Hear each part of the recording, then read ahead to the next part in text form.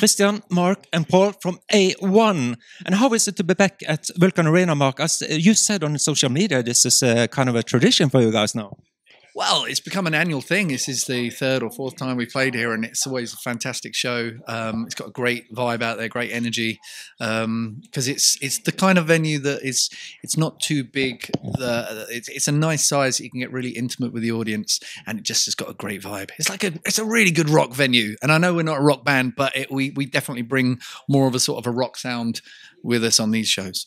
You have made a rock version of Same Old Brand New Youth, so you are a rock artist after all. We actually started sort of down the kind of rockier path with a song called 259 back in the day, and which the record company said, no, you can't do that. And then McFly did exactly that and busted, made a whole career out of that sound. So we should have gone with that, but we did. But we're doing that song tonight.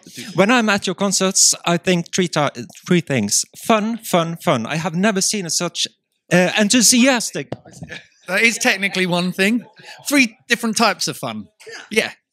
It is, but it's always great to see, and the atmosphere in the audience is always great. So you have that touch still. So I'm so happy to be here, and I'm looking forward to your concerts. Thank We're you, looking forward to seeing you out there. It's a pleasure to see you, and thanks again for coming, and thanks for all the support. Anytime. Looking forward to see you too. Thank you.